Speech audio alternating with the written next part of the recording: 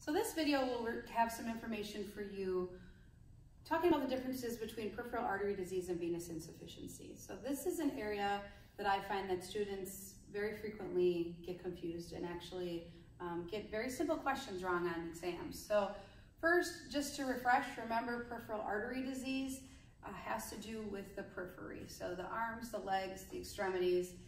It's very similar to what coronary artery disease is, but now it's in the peripheral arteries. So we have to think about the arteries that are in the arms and the legs are plaqued up. You're having a hard time getting the blood to the extremities. So we have restricted areas within the arteries and blood is not getting to the extremities. Now when we have venous insufficiency, it is of the veins, and the veins are having a hard time pumping the blood back to the heart. So now we have edema, swelling in the extremities. So that's kind of the big difference. Remembering peripheral artery disease has to do with perfusing to the extremities, and venous insufficiency, the veins are having a hard time getting the blood back. So when we think about peripheral artery disease, also sometimes referred to as peripheral vascular disease, we have different areas where we have increased risk for the plaque and the restricted areas. So this kind of gives you an example of the lower extremity of areas where you will commonly find some restricted areas. So atherosclerotic lesions throughout. So when we think about peripheral artery disease, a lot of times it's not an acute condition, it's more of a chronic condition, which then can result in some acute problems. So some of the complications that we're worried about is atrophy of the skin and the underlying muscles. So a lot of times when you have someone with peripheral artery disease, the skin looks very taut. Usually that extremity is very thin.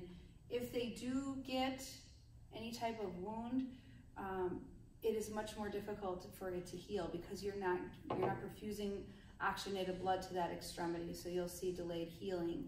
They do have increased risk for infection and necrosis and arterial ulcers. So when you think about peripheral artery disease, you think about the necrotic toes, the necrotic feet, and you think a lot of times of amputation, because when someone does get that necrotic toe, if it gets to that point, high risk for infection, bone infection, so a lot of times the treatment will be to amputate.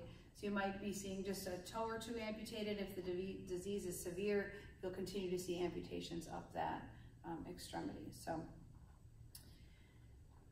medications, so there's a lot of medications that a patient can be on to try to help with the problems, with the symptoms, help kind of manage this chronic illness.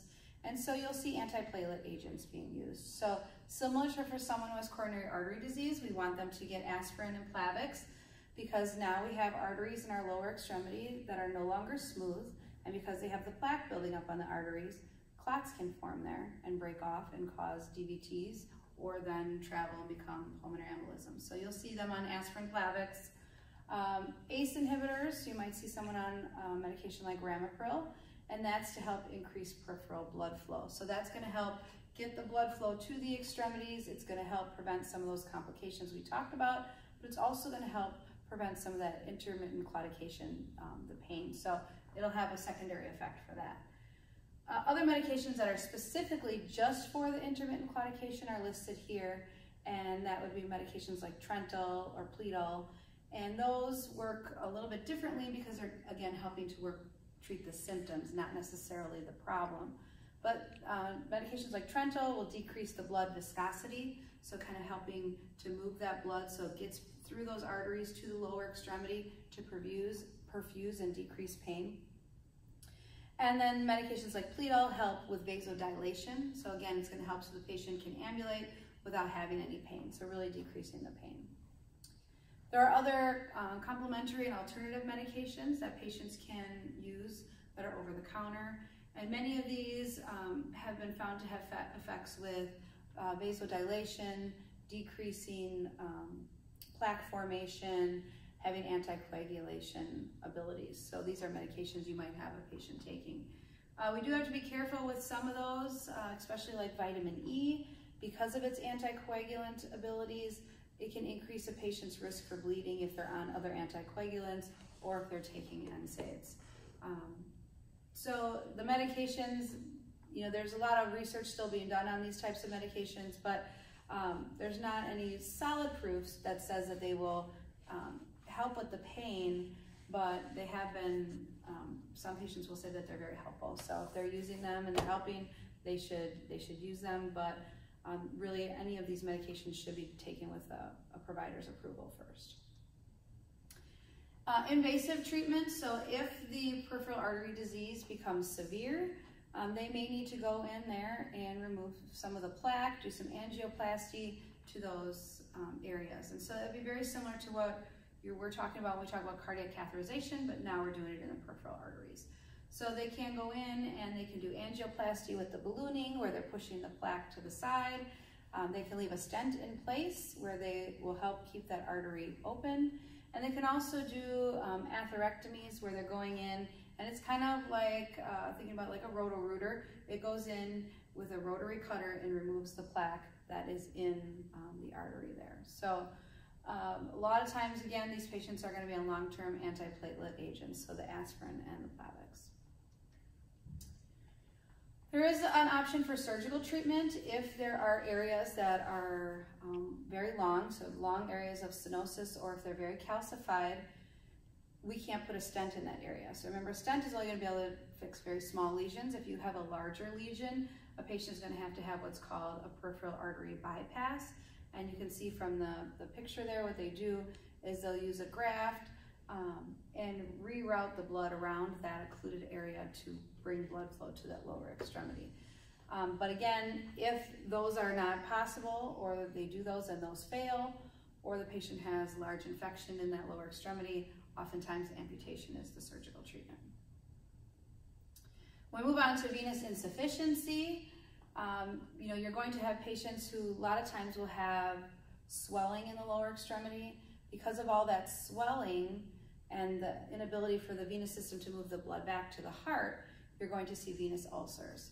So oxygen, blood perfusion can't get to the outer extremity, so you're going to see venous ulcers.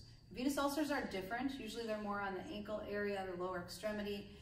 They're red, they look similar to this, so different than our necrotic ulcers for peripheral artery disease.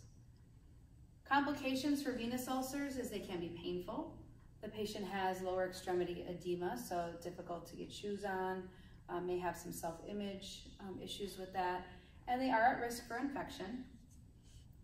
A lot of times they can have these long-term non-healing ulcers, because a lot of times you'll see these patients who also have other problems. So they might have diabetes as well.